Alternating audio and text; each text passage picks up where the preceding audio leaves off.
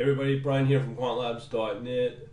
Just wanted to go over Erlang and the current state of where it's at. Let me just pull up a blog that I just put up just now. Okay, so this article or this video is basically a summary of all of this, what I just posted with all the links. What I'm going to go over is some interesting topics about I've been digging into Erlang as a language and what it can do. It's really powerful. Also going to talk about the FSharp comparison performance and potential of Google Go and Java. Okay, now this is December 3rd. Yeah, December 3rd. 2014. So everything changes, technology. Anyways, let's talk about Erlang. Now, let me go back. Okay, if you're new to Erlang and you need to know what Erlang is, I would highly encourage you to watch this video. It's called Erlang the Movie. And it's just going to go over what Erlang can do. And it's a fairly old language from the 90s, I believe, from Ericsson, who developed it. It was really a language for their PBXs, for their communication between their phone switches or PBXs, and basically it goes over that and shows this Monty Python cheese factor kind of video. But the point's well made in the video. So watch that. So then and basically what it shows is that you can use Erlang for communication, possibly an internal database, parallelization. It's like a dream language 20 some odd years ago. For Windows it may work fine, but it's really designed for Linux and Unix. But with me, especially the front end charting that I love with something like from Infragistics or even from Dev Express, I want to use a lot of .NET for my front end stuff. So the question I thought was, how do you integrate Erlang with C#? So I put up some videos. Okay, this one just gives you a highlight of it. Now this is where it gets really interesting. Now in my first link, I mentioned this.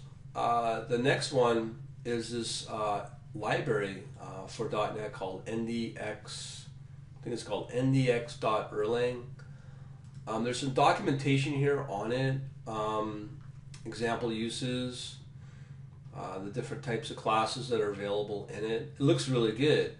Problem is, when you come all the way down here, being December 2nd, was this released on GitHub? No response. They promised this to come out earlier this year, but nothing. And then there's this one called OTP.net, which allows you to use the protocol of Erlang, distribution for Erlang in .NET. Now this seems to be, hopefully it's been updated a year ago, which is good. Looks like it's been created about 4 years ago, so this may be an option to go with. But as it says here, it says the project is being phased out for the more powerful implementation of Erlang interface for .NET called NFX Erlang. And again, like I said, it was supposed to be out open source for January 2014. Well, no offense to these guys, but we're still waiting. So I guess, from this guy, it's a lot of work to put these things out, so respect for that.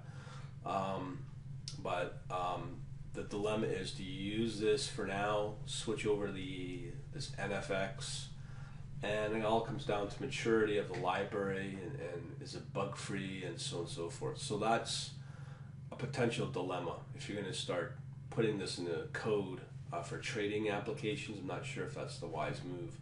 Also, here's some documentation on the entire set of classes that are available. But again, read this. This preliminary documentation may change. I don't know. Anyways, moving on. Now, I'm going to talk about the performance of Erlang against other languages, specifically with FSharp. Now, in here, if you haven't seen Phil Chalfer's presentation on F# we did last night, you know, that's a pretty compelling story with F#, but nonetheless, Erlang's a pretty compelling language. So, you know, you gotta be mind-worthy of that. So, you know, I'm looking at F# versus Erlang, regardless of the Linux versus Windows battle. You know, that's something, you know, you will get challenged with. Now, this is the meat. This is the performance of F#, Go, Erlang. And then they also do a comparison with Java as well. It's a really good paper. It gives you a history of all the languages, all the results, and the conclusions. So let me just give you a summary of what I took away.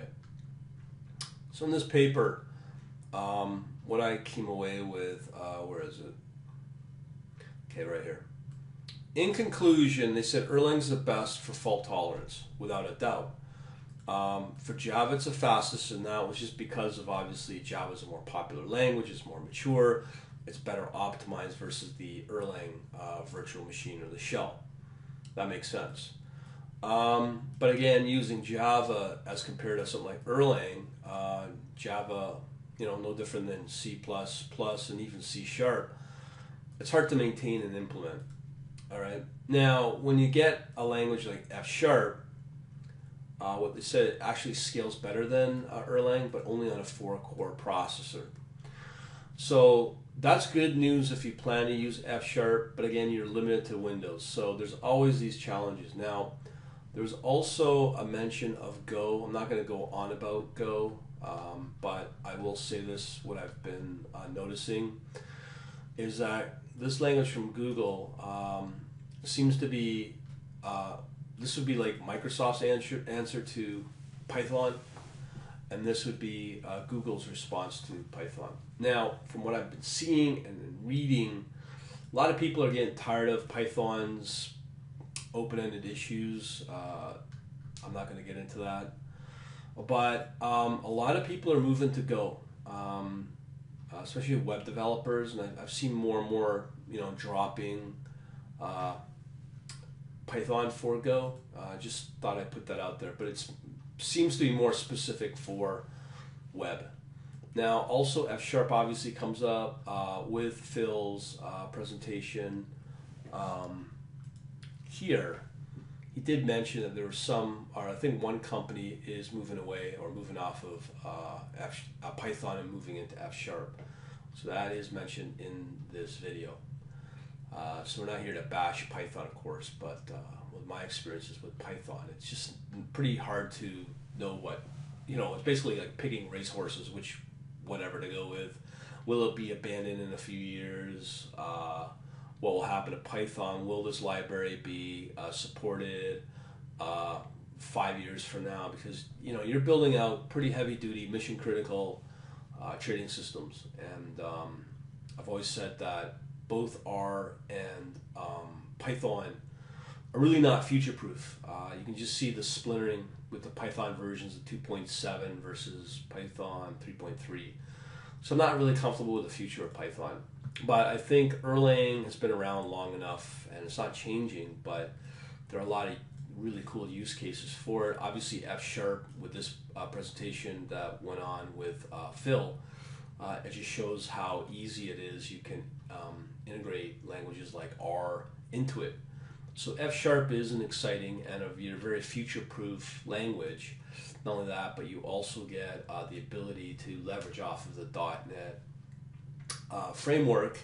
So I think, you know, F# could stand for functional, but I'm also looking at future as well, because, you know, Microsoft just recently announced they're open sourcing a lot of .NET, and that's going to be big news for the Mono project for Linux. So who knows where things will be for .NET on Linux and maybe even Mac OS 10. So this is something to be on the lookout for. Go, again, I don't know. But coming back to Java, let me go back to my notes here. I do get sidetracked quite easily. All right, so we talked about Erlang's really good for fault tolerance, no doubt. But really only for the Linux and Unix world. Java is definitely the fastest, but again, it's hard to implement and maintain. FSharp scales better, but we also mentioned that it's good if you are able and want or okay to use a .NET framework and leverage off of the endless amount of awesome libraries out there for it. All right, so we cover that. Now, concurrency, FSharp and Erlang are pretty well cool. There's an article here I got listed. So, because it's early December 3rd again, I'm going to be doing a whole webinar on this, on the powwow. I think this is going to be a hot topic to talk about, you know, Erlang, Scala, F#, Perl, .NET, C#, C++, Java. And I'm trying to keep it in the realm of trading language. For trading uses in finance. Okay, so just want people to be on the lookout for that meetup next Monday. Yeah, Monday, December 8th. All right, so now I've got my own little things on Erlang here on my blog. As far as I know, you know, you can get Erlang books if you do a search for Erlang on my blog. I'm also told you could probably maybe learn Erlang in a weekend. But here's some interesting case studies that I've come across.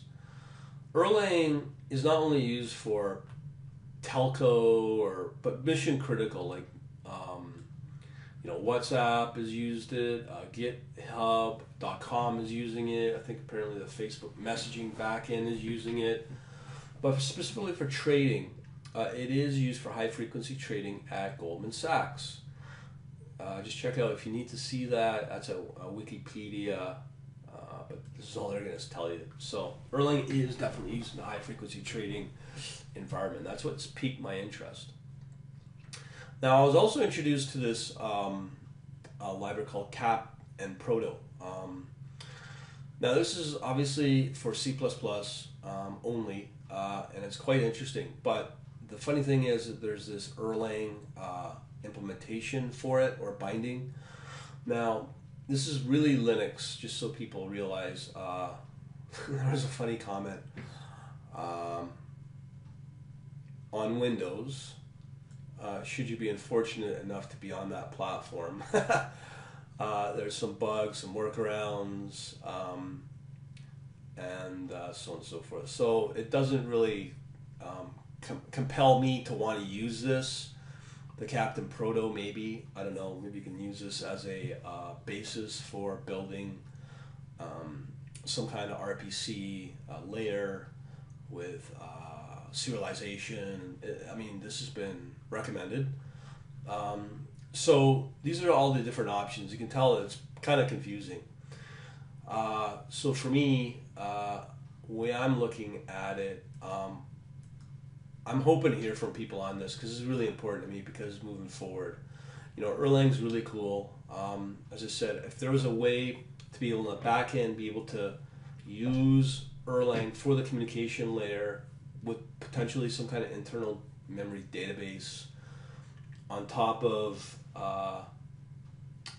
the communication layer and the protocols and the distribution and the parallelization, the concurrency that Erlang brings in the Linux world, it's awesome. And if there's a way to you leverage it, I guess, versus using it for the front end with things like I've demoed this infragistics library with in the front end for charting, for just a complete front end application with equity trading application that you'll find in infragistics, isn't awesome. I mean, it puts it into like a Bloomberg quality type interface. So I'm really excited to do that, but I'm still trying to figure out how to integrate Erlang as well as .NET, specifically maybe C#, on top of, I wish this NFX was out there and was mature, but maybe, just maybe, where is my, that project, this the OTP.net. Maybe that might be an option. I don't know. I'm hoping to hear back from people on this because this is really important to me, as I said. But let me know. This is an exciting development as I researched it using Erlang. I didn't realize Erlang was that. And obviously I couldn't quite understand why Goldman Sachs would use it, but here I am understanding that and it makes sense to me now. So let me know your thoughts. I know I blab here too much, but I thought I'd bring this to everyone's attention, and let me know what you think. Talk to you later.